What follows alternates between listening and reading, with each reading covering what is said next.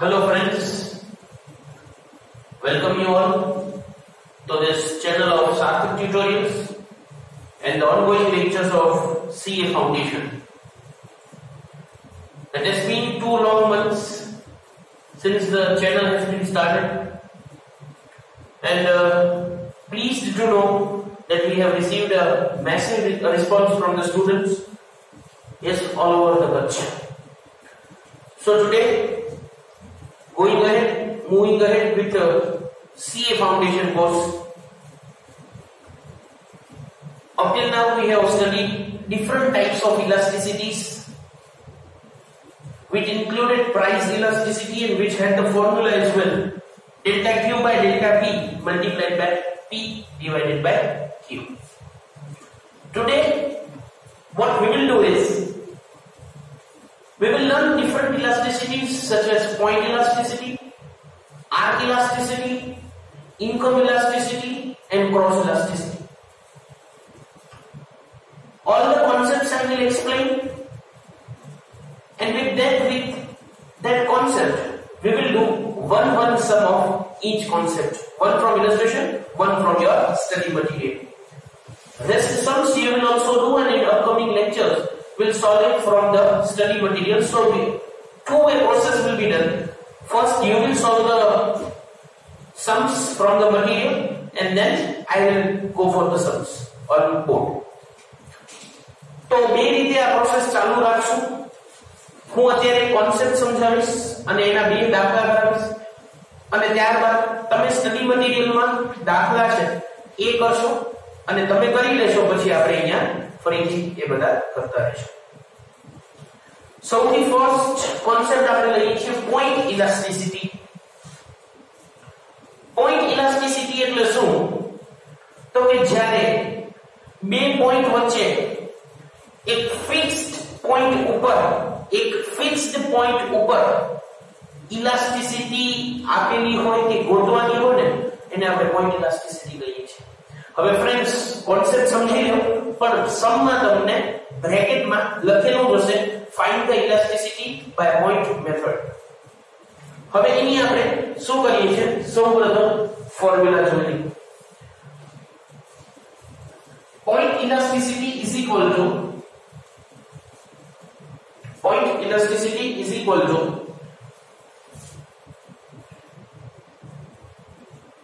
EP ને આપણે point elasticity કહીએ છીએ minus dq divided by dp multiplied by P into Q. dq એટલે કે change in quantity, dp એટલે કે change in price, P એટલે કે old price, Q એટલે કે quantity. Friends, material લઈ મટીરીયલમાં નો એક સમ છે એ આપણે સોલ્વ આઉટ કરી.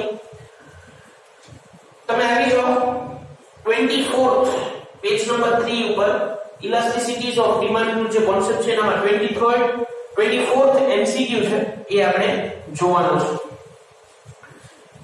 વાંચું છું, ખાસ ધ્યાન આપજો. Increase in price from 4 to 6, then decrease in demand from 15 to 10 units. What is the price elasticity? અને કાઉન્ટ્સ માં લખ્યું છે point elasticity. મીન્સ કે તમને ક્લિયરલી ખબર પડી જાય છે કે આપણે ફાઇન્ડ કરવાનું છે point elasticity. ફરીથી પ્રાઇસ છે એ 4 થી ઇન્ક્રીઝ થઈને 6 થાય છે, અને ડિમાન્ડ છે ડિક્રીઝ થઈને 15 to 10 થાય છે. ફોર્મ્યુલા છે આપણા પાસે dq એટલે કે ચેન્જ ઇન ક્વોન્ટિટી, 15 to 10 એટલે કેટલાનો ફરક આવે છે? 5 નો ફરક આવે છે. હવે 10 થી 15 થઈ એટલે ચેન્જ નો એટલે -5, 10 થી 15 થયો એટલે -5, એટલે માઈનસ તો છે ફોર્મ્યુલામાં. 10 minus 15 એટલે કે -5 આવે જે પ્લસ થઈ જાય, અને પ્રાઇસ માં ચેન્જ થાય એટલે 4 to 6 એટલે કે કેટલાનો ચેન્જ થયો? 2 નો થયો, એટલે ડિવાઇડેડ બાય 2 આવે, multiplied by price, old price કેટલી છે? 4 એટલે કે 4, અને ઓલ્ડ ક્વોન્ટિટી એટલે કેટલી છે? from 15 to 10 units એટલે ઓલ્ડ કેટલી કહેવાય? 15 કહેવાય. માઇનસ માઇનસ ઓલરેડી પ્લસ થઈ જાય એટલે કે 5 divided by 2 the answer will be 2.5 multiplied by 4 divided by 50 the answer will be 0.27 and the result will be 0.27 multiplied by 2.5 the answer will be 0.67 and that is your A option. That is your A option. Friends, આપણે અત્યારે point elasticity ભણ્યા જેની ખાસ તમે formula જોશો -dq divided by dp. dq stands for change in quantity, dp stands for change in price. p એટલે કે old price અને q that means old quantity. એ રીતે આપણે સમ સોલ્વ આખો કર્યો જે તમારા સ્ટડી મટીરીયલમાં 24th સમ છે. ખાસ તમે નોટ ડાઉન કરી લો. સમ નોટ ડાઉન થઈ જાય એના પછી એક નવી પ્રકારની ઇલાસ્ટિસિટી લઈએ જેને કહેવાય છે arc elasticity. Arc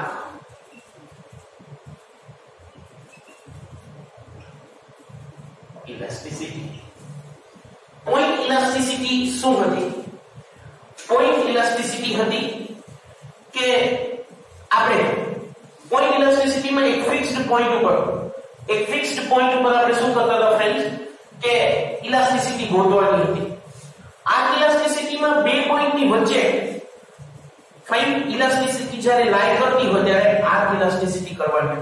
આનામાં point specific હોય ત્યાં ઇલાસ્ટિસિટી ફાઇન કરવાની હોય, આનામાં સ્પેસિફિક ન હોય એવરેજમાં આપણે સરેરાશ રીતે લેવાની હોય. ફ્રેન્ડ્સ એ ચિંતા ન કરશો, આપણે કોન્સેપ્ટ ક્લિયર થાય એના માટે હું સમજાવું છું, પણ તમને એમસીક્યુ હોય કે સ્ટડી મટીરીયલમાં તમે જ્યારે જોશો તો તમને ક્લિયરલી મેન્શન કરી દીધું હશે કે યુઝ આર્ક ઇલાસ્ટિસિટી કે યુઝ પોઈન્ટ ઇલાસ્ટિસિટી. ફાઇન, આપણે આર્ક ઇલાસ્ટિસિટીની ફોર્મ્યુલા તરફ આગળ વધીએ. Arc ઇલાસ્ટિસિટીની formula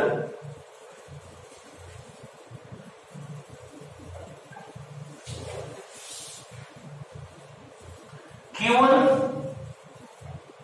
minus Q2 divided by Q1 plus Q2 multiplied by P1 plus P2 divided by P1 minus P2. આ આપણી ફોર્મ્યુલા છે. ખાસ તમે અત્યારે શું કરવાનું છે, અત્યારે સુધી તમે નોટ કરી લે કે પોઈન્ટ ઇલાસ્ટિસિટી હોય તો એની ફોર્મ્યુલા છે -dq/dp * p/q. આ ઇલાસ્ટિસિટીની Q1 - Q2 divided by Q1 + Q2 multiplied by P1 + P2 P1 - P2 division. આ ખાસ તમે નોટ કરી લેજો.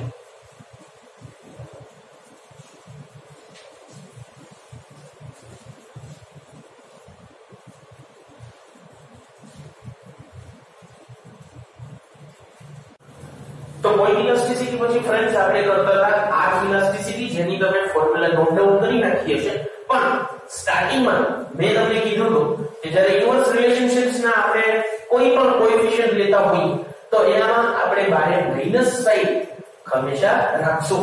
તો ખાસ માઈનસ બારે Q1 - Q2 divided by Q1 + Q2 multiplied by P1 + P2 P1 - P2. આ ફોર્મ્યુલાથી તમારા પાસે જે સ્ટડી મટીરીયલ છે, આપણું જે ક્લાસીસ નું મટીરીયલ છે એના સિવાય પણ તમારા પાસે જે સ્ટડી મટીરીયલ છે બરાબર, એનામાં 22nd સમ પેજ નંબર 2.84 ઉપર આપેલો છે. તમે ઓપન કરશો એટલે તમને ખબર પડશે. જેનામાં 22nd સમ છે the price of 23rd sum છે suppose a department store has a sale on its silverware. If the price of a plate setting is reduced from rupees 300 to 200, quantity demanded increases from 3000 plates to 5000 plate setting.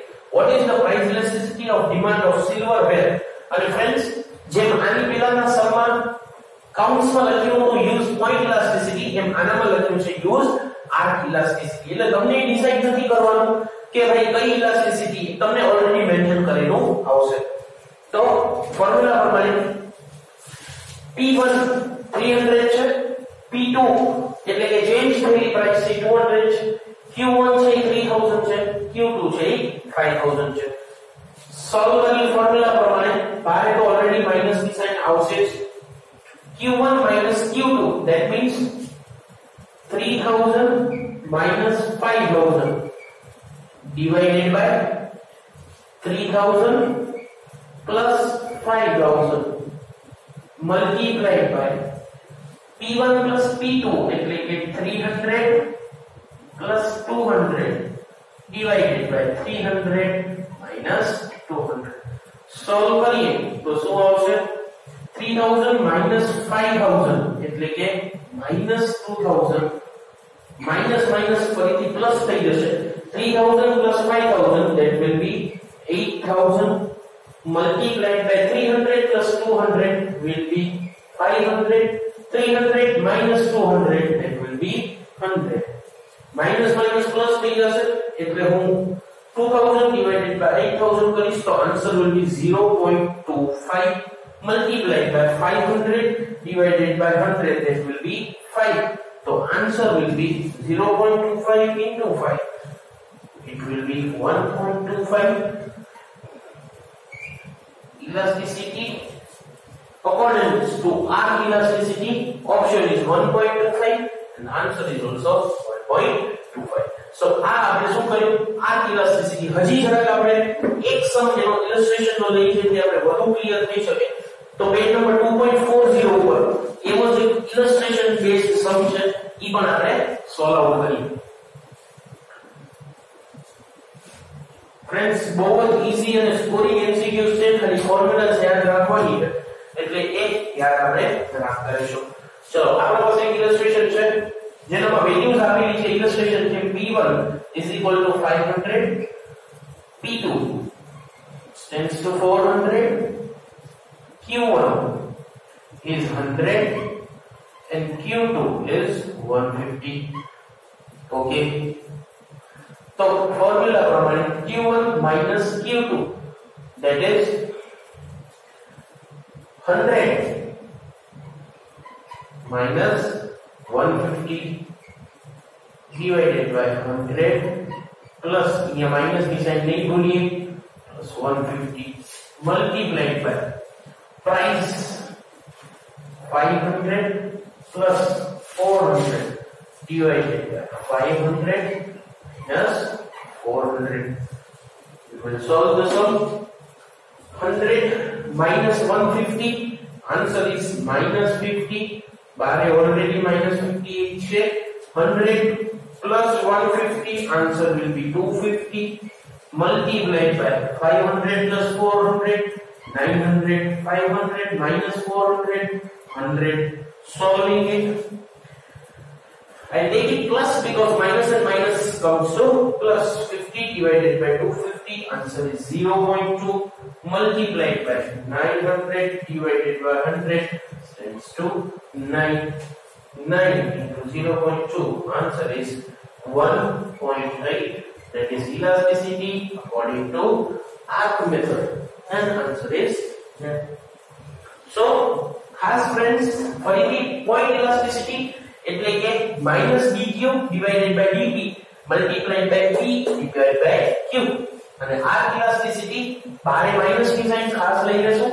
આ એની આપણે formula છે જેનામાં q minus 1 divided q1 minus q2 divided by q1 plus q2 multiplied by p1 plus p2 divided by p1 minus p2.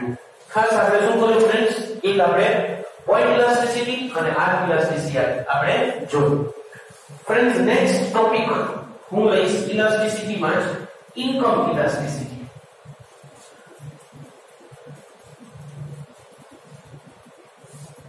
Starting ના લેક્ચરમાં મેં વાત કરી કે there are various types of elasticity. આપણે લઈએ છીએ income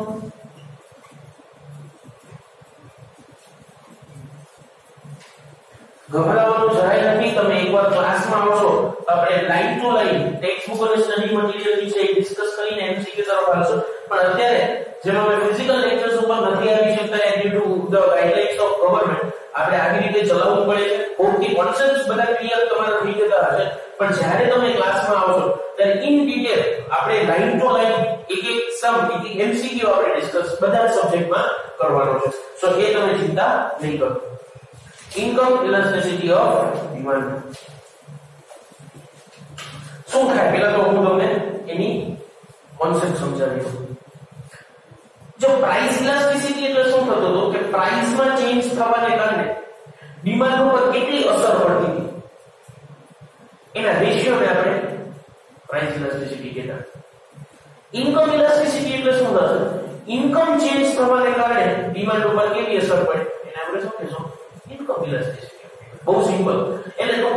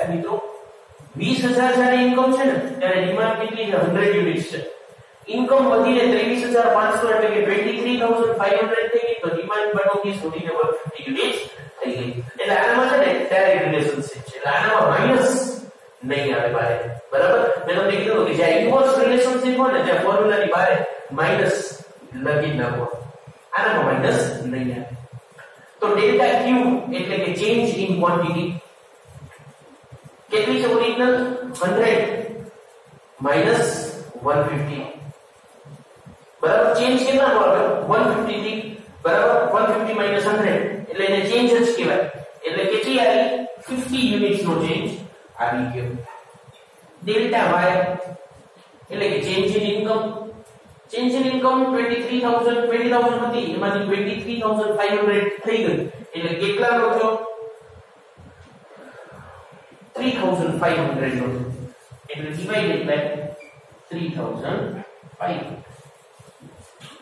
જૂની ઇન્કમ કેટલી હતી 20000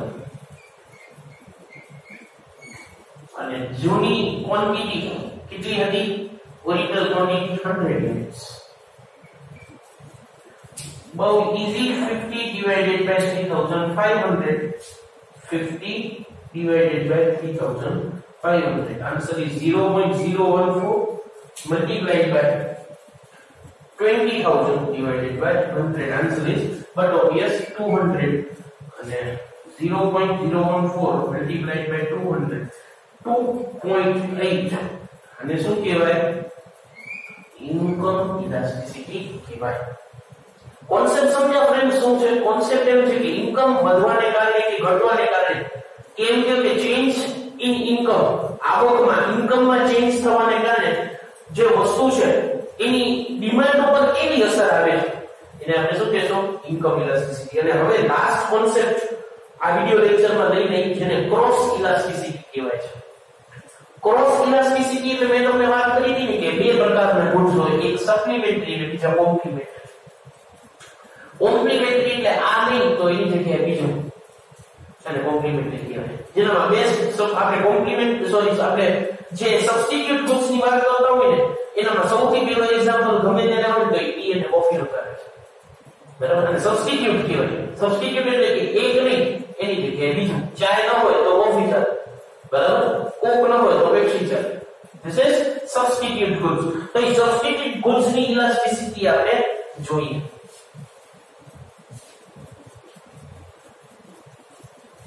એટલે ખાસ કરીને બહુ અગત્યનું થઈ જાય છે તો ઈ છે તમારા માટે ફોર્મ્યુલા ચેન્જ કરવાનો.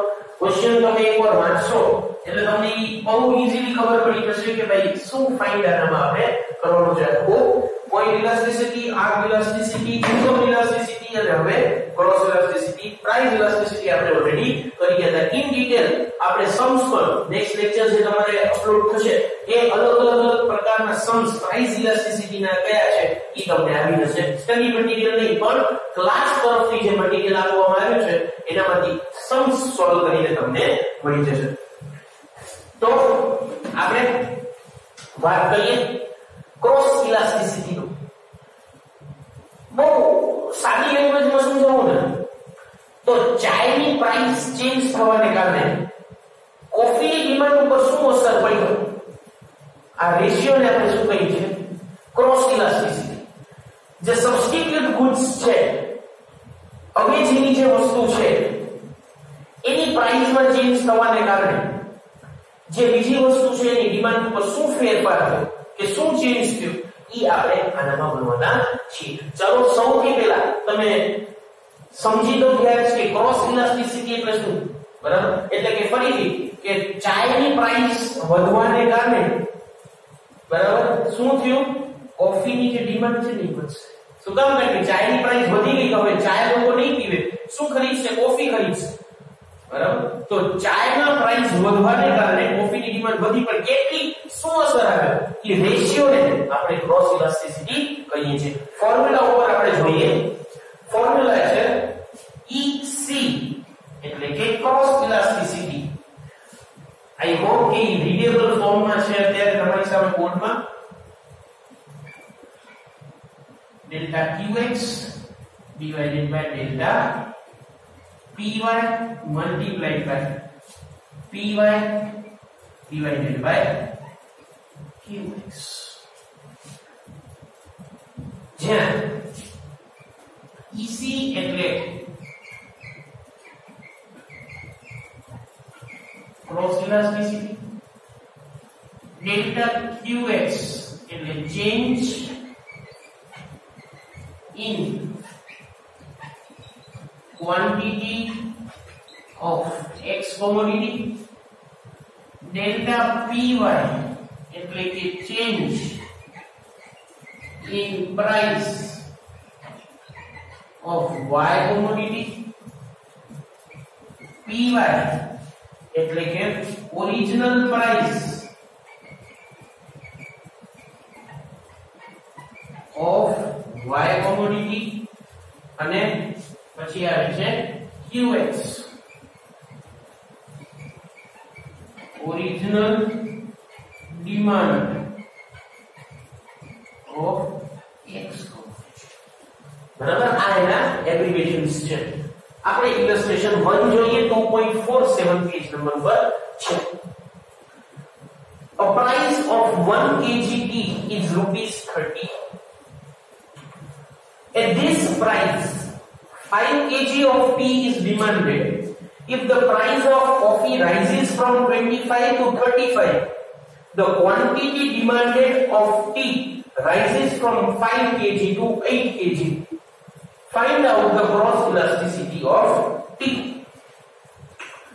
So, direct relationship છે એટલે બારે માઈનસ નહીં આવે બરાબર શું કામ સર ડાયરેક્ટ રિલેશન સમજો કે x ની જો પ્રાઇસ વધશે ને તો y ની ડિમાન્ડ વધશે x ની પ્રાઇસ ઘટશે તો y ની ડિમાન્ડ પણ ઘટશે શું કામ કારણ કે x ની ચાય ની જો પ્રાઇસ ઘટે તો હવે કોફી પીવા વાળા પણ શું થશે ચાય લેશે એટલે ચાય ની ડિમાન્ડ પણ ઘટશે એટલે ડાયરેક્ટ રિલેશનશિપ છે આન્સર માઈનસ આવે તો માઈનસ જ રાખી દેવાનો પ્રયત્ન હવે વાત કરીએ સૌથી પહેલા આપણે લખી નાખી ડેલ્ટા qx જે આ ફર્સ્ટ છે એટલે કે change in quantity of x price of 1 kg tea is rupees 30 at this price 5 kg tea is demanded if price of coffee increases from 25 to 35 the quantity demanded of tea rises from 5 to 8 kg એટલે quantity qx એટલે કે શું આવશે -3 આવશે 5 - 8 એટલે શું આવશે -3 delta py જોઈ લઈ પડી ને ખબર -3 કેમ આવે 5 થી 8 થઈ એટલે 5 - 8 આન્સર ઇઝ -3 પછી ડેલ્ટા py એટલે કે change in price of y y શું છે અહીંયા કોફી x શું છે ટી શું છે આપણે જોઈ લઈએ પ્રાઇસ 25 થી 35 થઈ એટલે 25 થી 35 એટલે ચેન્જ કેટલો આવ્યો -10 વેરી ગુડ -10 is 25 - 35 આ મેં એબ્રિવિએશન લખ્યા છે કે આ -10 કેમ આવે બરાબર એની ખાસ જોશું પ્રાઇસ ઓફ y કોફી ની કિંમત જૂની શું હતી 25 રૂપિયા અને ક્વોન્ટિટી ત્યારે x ની શું હતી જૂની ક્વોન્ટિટી x ની કેટલી હતી ફ્રેન્ડ્સ આમાં આપણે આપેલું છે 5 હતી બરાબર સૌથી પહેલી t 5 kg હતી આપણા પાસે બહુ ઈઝીલી છે 5 - 8 divided by 25 minus 35 multiplied by 25 divided by 5 that means 5 minus 8 minus 3 25 minus 35 minus 10 multiplied by 25 divided by 5 જો તમે આન્સર સોલ્વ આઉટ કરો તો માઈનસ માઈનસ ઓલરેડી શું આવશે પ્લસ આવશે 3 divided by 10 નો આન્સર આવશે 0.3 as minus minus plus થઈ જાય 25 by 5 answer 5 so answer is 0.3 into 5 answer is 1.5 this is cross elasticity of demand since typical topic છે એક હજી illustration આનો આપણે લઈને સોલ્વ આઉટ કરશું જેથી ઇન ડિટેલ તમારું ક્લિયર થઈ શકે ફ્રેન્ડ્સ બહુ ઇન્ટરેસ્ટિંગ છે તમે ઈઝીલી જો ફોર્મ્યુલા યાદ રાખી ગયા એટલે આપણે રિવિઝન લેક્ચર્સ માં આવશો ત્યારે કરશું પણ જો રાખી ગયા તો સૌથી સ્કોરિંગ તમારો આ કોન્સેપ્ટ થઈ જશે એના પછીનો ફ્રેન્ડ્સ ક્રોસ ઇલાસ્ટિસિટી નો છે ઇલસ્ટ્રેશન 2 price of 1 kg of sugar is 50 at this price 10 kg is demanded એટલે 1 કિલો ના જ્યારે 50 રૂપિયા છે ત્યારે 10 કિલો ડિમાન્ડ છે if the price of tea falls from 30 to 25 consumption of sugar rises from 10 to 12 find out the cross elasticity આપણે find out કરવાની એની છે ને ફ્રેન્ડ્સ હજી એક કોન્સેપ્ટ આવશે કે એની વેલ્યુ ઉપર આપણે કમેન્ટ કરવાની છે પણ એકવાર આ બધું આપણે પ્રોસેસમાં જઈએ, એકવાર બધું ફાઇન્ડ કરતા શીખી પછી કમેન્ટ કેવી રીતે કરવાની શીખી આપણે અહીંયા કે 1 કરતા વધુ આન્સર આવે તો ગ્રેટર ધેન 1, બરાબર? એ આપણે ઇન પ્રોસેસ ધીમે ધીમે લેતા રહીશું. અત્યારે તમને શું આવડવું જોઈએ તો કે each and every elasticity solve કરતા આવડવી જોઈએ. જેનામાં કઈ કઈ friends, elasticity of price, point, પછી point elasticity, પછી arc elasticity, income elasticity અને હવે cross elasticity. તો સોલ્યુશન લઈ આવી ઇલસ્ટ્રેશન 2 નો. આ આપણા પાસે ડેલ્ટા qx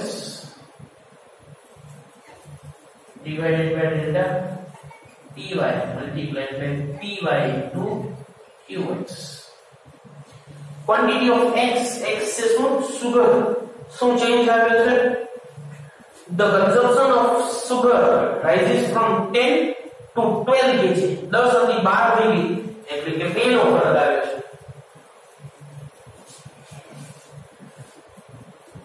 પ્રાઇસ ની આપણે વાત કરીએ તો શું થઈ ગયું?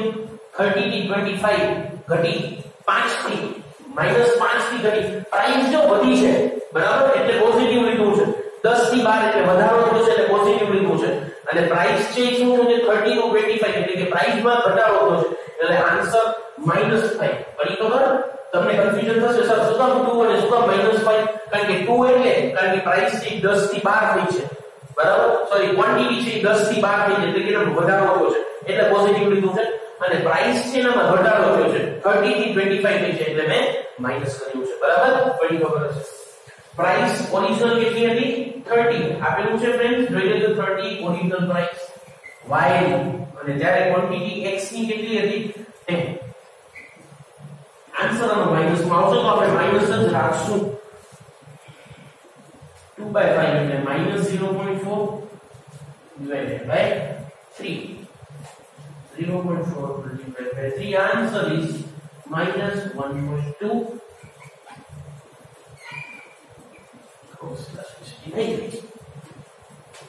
હજી એક ઇલાસ્ટિસિટી આવે છે અને એડવર્ટાઇઝમેન્ટ ઇલાસ્ટિસિટી કહેવાય કે એડવર્ટાઇઝમેન્ટ એક્સપેન્સમાં ચેન્જ થવાને કારણે ડિમાન્ડમાં કેટલો ચેન્જ આવે છે, બરાબર?